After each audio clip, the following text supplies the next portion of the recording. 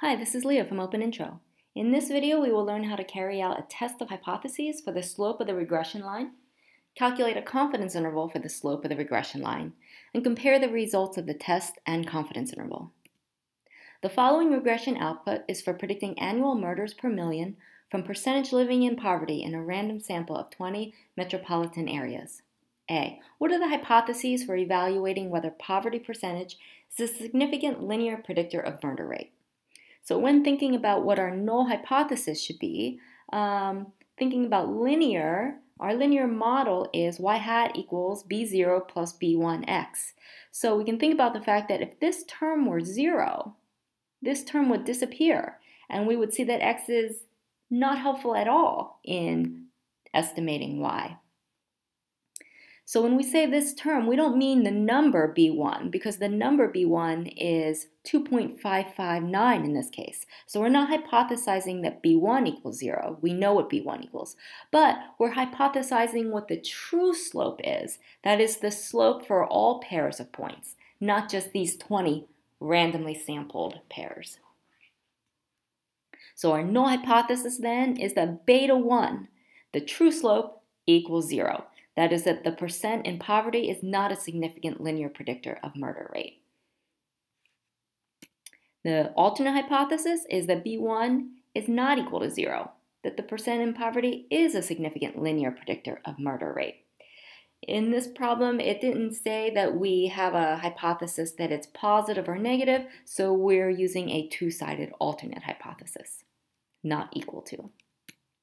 Part B, state the conclusion of the test from Part A in context of the data. First, we should, of course, verify that conditions are met for this test.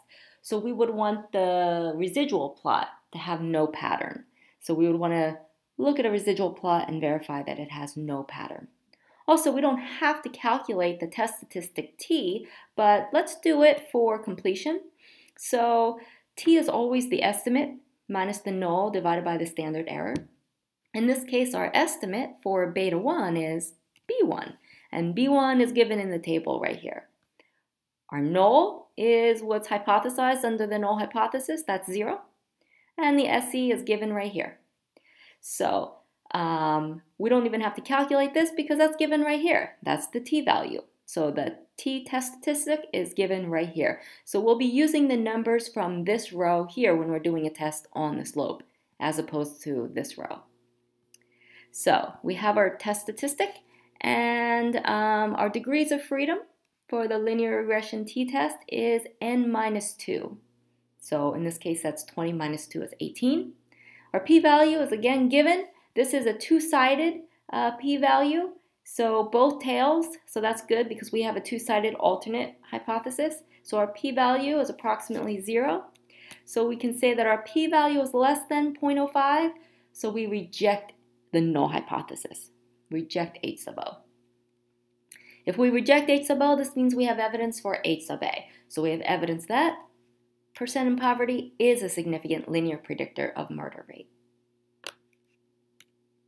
Part C, calculate a 95% confidence interval for the slope of the regression line and interpret in context of the data. So the general form for a confidence interval for the slope is B1, our estimate, plus or minus, T star, the standard error of that estimate. And this also has n minus 2 degrees of freedom. So B1 is given to us in the table, as is the standard error. We don't have to divide by anything. That is the standard error. So we just plug it in as is. And now we need T star. So we'll need to know the degrees of freedom. In this case, it's 18. And then we can grab a t-table like this.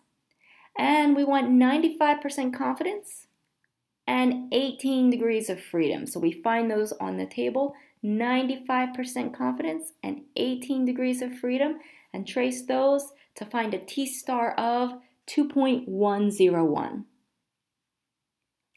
So we plug that in. And then we can put our answer in interval form, so 1.74 to 3.38. And so let's interpret this. We're 95% confident that what? That the true slope lies between these values.